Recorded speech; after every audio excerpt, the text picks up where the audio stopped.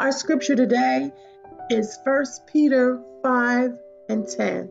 And the God of all grace, who called you to his eternal glory in Christ, after you have suffered a little while, will himself restore you and make you strong, firm, and steadfast.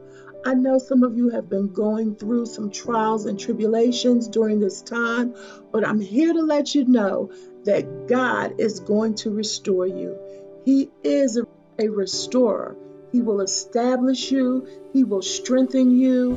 He will reaffirm you. He will confirm you. He will make that which is old brand new. Hallelujah.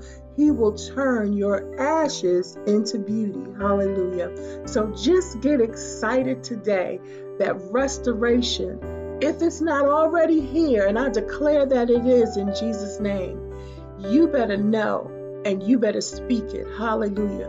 Because it's definitely in the atmosphere. Hallelujah. Restoration is in the atmosphere.